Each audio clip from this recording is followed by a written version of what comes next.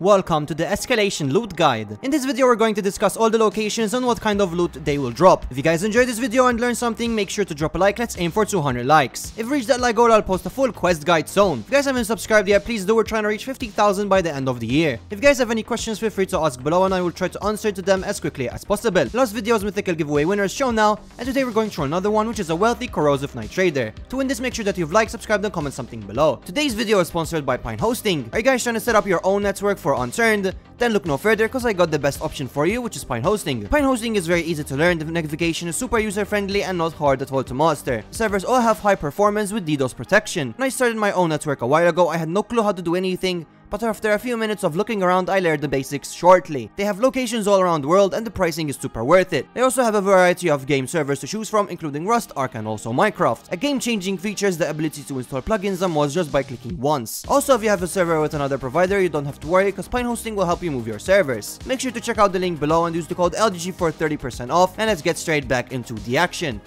First location we're going to go to is TKR Industrial. This place is mainly a military and construction loot area, but it can drop a lot of good items. Some stuff that it can drop is elite specs, ammunition, armor plates, canteens, chemicals, coffee filters, combat clothing, construction clothing, ECS-25, electronic components, fabric, firefighter axe, firefighter clothing, food, generators, glue, grenades, hammer, high caliber ammo, hollow point ammo, jackhammer, landmines, metal ingots, metal scraps, metal springs, military helmets, mortars, nitroglycerin, pickaxe, pliers, recon backpacks, refined oil, sandbags, tanto, tape, Ulfbert, Uzi, work lamps, and wrench.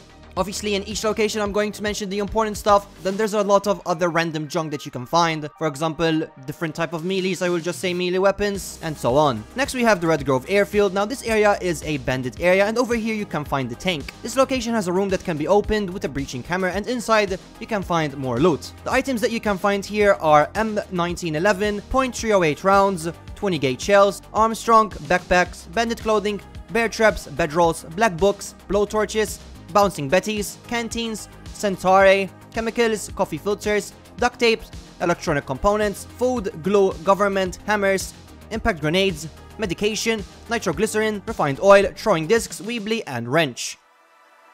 Next we have Vernon Farm, which is a very small location, but from here you can get the following items, such as .308 rounds, cam packs, coffee filters, fertilizer, food, melee weapons, private, seeds, and water.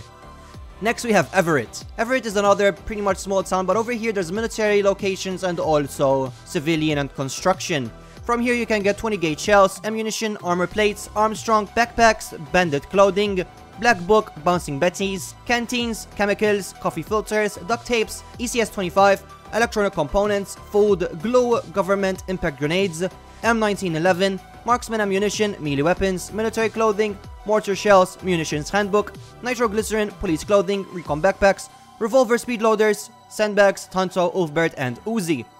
Next we have Fletcher Island, which is just a very small island, but the only important thing about this place is that the airdrops from airdrop modules only land here. Building close to this is very easy, and if people are obviously doing the airdrop modules, then you can easily counter and get yourself some high tier loot. But in terms of loot, you can get chemicals, clothing, fabric, generators, glue, hammers, jackhammers, melee weapons, metal, pickaxes, plastic, pliers, refined oil, tape, and work lamps. Next we have Fort Marston, which is a military base. From here you can get elite specs, ammunition, amphibious clothing, armor plates, acids, backpacks, baffle kits, Bizy, blowtorch, canteen, carjack, chemicals, detonators, ECS-25, EOD clothing, Falcon .50, gas cans, grips, HCOG, heavy barrels, high caliber ammo, hollow point ammo, compacts, landmines, lasers, LTLMs, mechanic clothing, military knives, missiles, mortars, munitions handbook, night vision, nitroglycerin, sandbags, sights, steel wheelies, tanto, Ulfbert, Uzi, and wrench. Next we have Parkwood, which is the main city. From here there are a lot of different rooms that you can open. One of them you can get a lot of money, and then the other ones you can get police items and military items. But for terms of loot, from here you can get 3D printers, armor plates, backpacks, baffle kits, blowtorch, blunt force 12, breaching hammer, canteens, carjack, Centauri, chemicals, circuit boards, clothing, cobalt, coffee filters, combat clothing, construction clothing, duct tape, ECS-25, electronics, fabric, Falcon 50, filament spools, food, gas cans, generators, glue, grenades, intermediate ammo, jackhammers, knives, M1911, marksman ammo, medication, melee weapons, metal, mortar shells, munitions handbook, nitroglycerin, pickaxe, plastic, pliers, police handbook, refined oil, riot clothing, rucksack, steel wheelie, Tanso, Ulfbert, Uzi, Weebly, worklight, and wrench. The mega zombie also spawns in Parkwood. Next we're going to Walk-In, which is another town, but from here you can get a lot of civilian items and also construction items, mechanical items, but you cannot get any military loot. From here you can get 308 rounds, amphibious clothing, Armstrong, bedrolls, blunt force 12, canteen, Sensare, chemicals, cobalt, coffee filters, duct tape, electronics, fire axe, firefighter clothing, food, glue, government, hunting handbooks, inhalers, M1911, mechanic clothing, plastic spools, pliers, police clothing, private scopes, revolver ammunition, scrap, steel wheelie, and Weebly.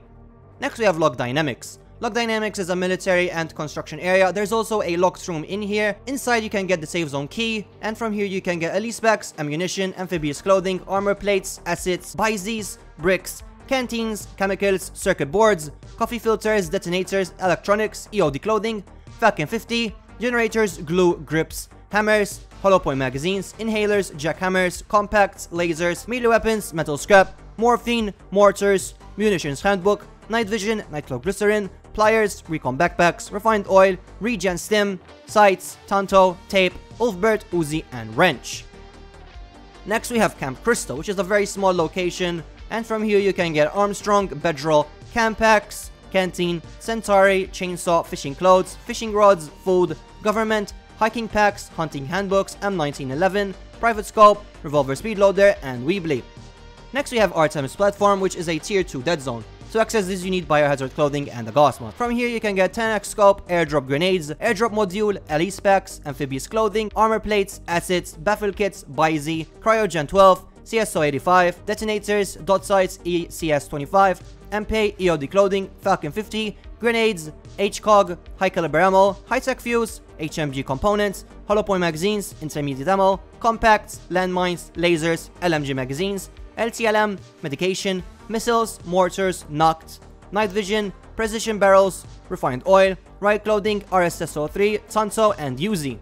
Next we're going to go to Dead Zone Tier 1, the one next to Camp Crystal. For this you just require a gas mask. Over here you can get 10x scopes, airdrop grenades, LE specs, amphibious clothing, armor plates, assets, baffle kit, barbed wire, Byzi, breaching hammer, cryogen 12, CSO 85, detonator, dot sight, ECS 25, MP, EOD clothing, Falcon 50, grenades, HCOG, high caliber ammo, high-tech fuses, HMG components, hollow point magazines, intermediate ammo, compact, laser, landmines, LMG magazine, LTLM, medication, missiles, mortars, knocked, night vision, precision barrels, refined oil, riot clothing, RSS-03, sabot slugs, Tanso, Uzi, and most importantly, the Valkyrie ERG-2.